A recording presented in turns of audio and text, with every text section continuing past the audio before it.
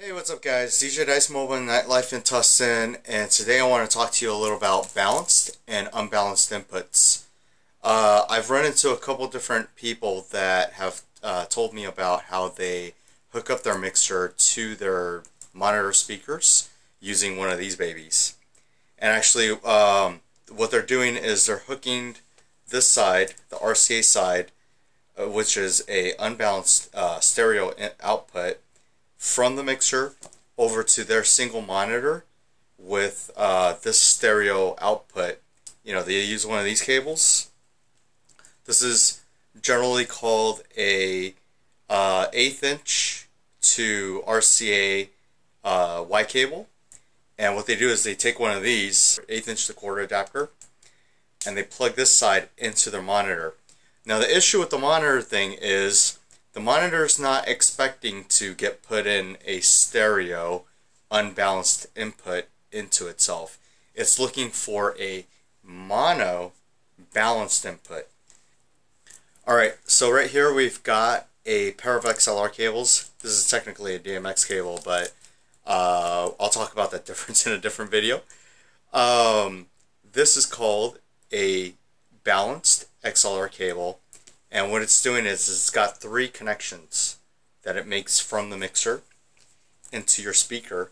And sometimes the other end, if your speaker accepts them, looks kind of something more like this. You have to kind of understand the anatomy of the cable. I'm going to go ahead and post up a picture from Wikipedia, but this is what it looks like. So on the inside there's 3 different conductors. The one that carries the signal, the one that carries an inverted signal, and then the shielding that grounds the piece of equipment. So what you have is the blue cable that sends the signal and the red cable that sends the inversion of that signal. And you're able to run this without worrying about electromagnetic impulses, or we call that noise.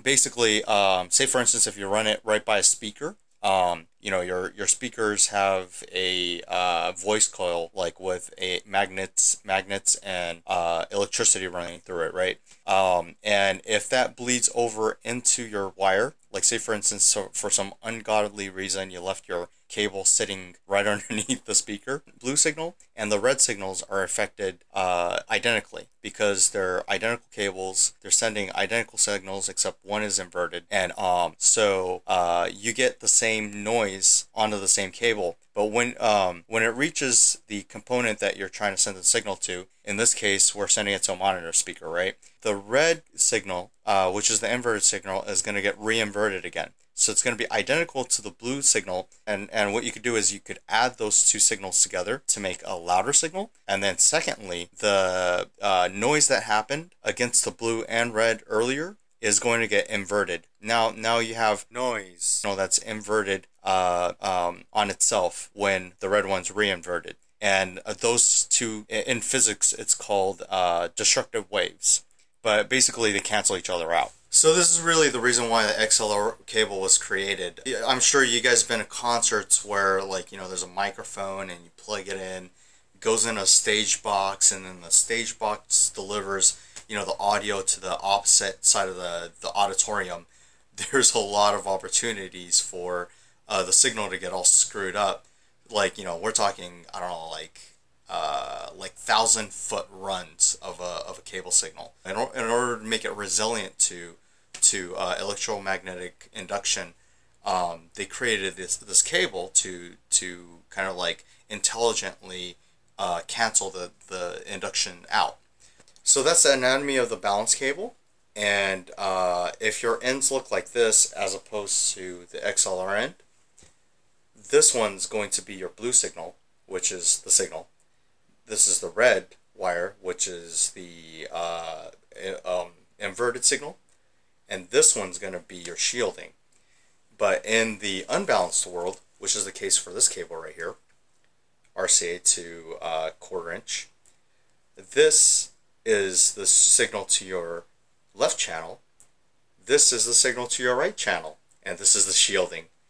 So what's happening is when you send the signal from your mixer out to your monitor is listening to this signal and says, "Oh, great signal," but and then takes this one, which is supposed to be the signal for the right channel, thinks that it's an inversion of this, so inverts that signal and adds these two together.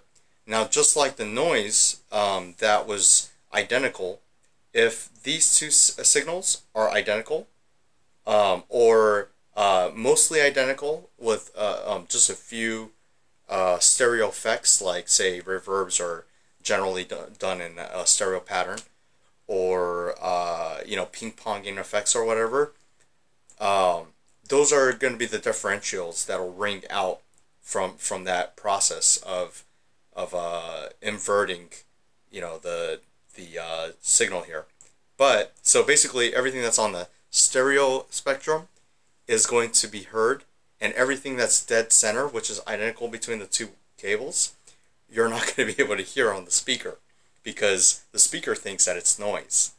That's the reason why if you connect your monitor from your mixer this way, it sounds like it's playing sounds from like the other side of a canyon or something.